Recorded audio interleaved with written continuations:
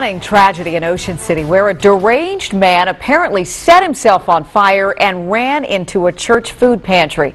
That fire yesterday killed the popular pastor of the St. Paul's by the Sea Church and has left another church volunteer battling for her life in a Baltimore hospital. Scott Broom is live at the church, which is at the corner of 3rd and Baltimore in Ocean City, with more on just a bizarre story. Scott.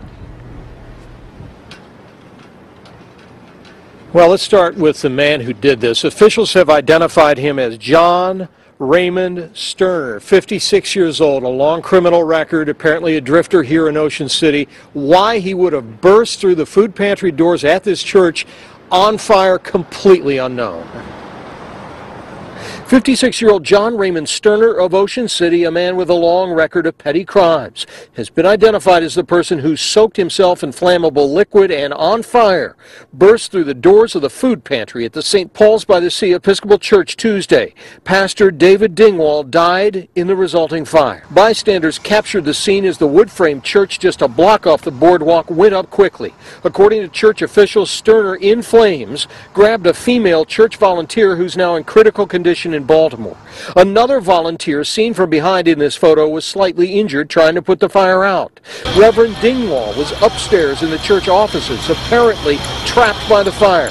The church's administrator escaped, but Dingwall died at the Atlantic General Hospital in Berlin after being rescued by firefighters. Shocked, Bishop James Shand remembered Dingwall today as a minister committed to serving Ocean City's down and out. But this ministry to the people on the street was of paramount importance to him. He laid down his life for his friends. And those were... Now the flaming man, Sterner, also died. The woman he grabbed here is in critical condition at the Bayview Burn Center in Baltimore. Dingwall, the pastor here, was married and the father of 3 sons, and again, there is just no explanation for why this man burst into the church yesterday with his clothing on fire. Apparently, according to the bishop, a deranged man in some sort of bizarre suicide, taking the church or attempting to take it with him.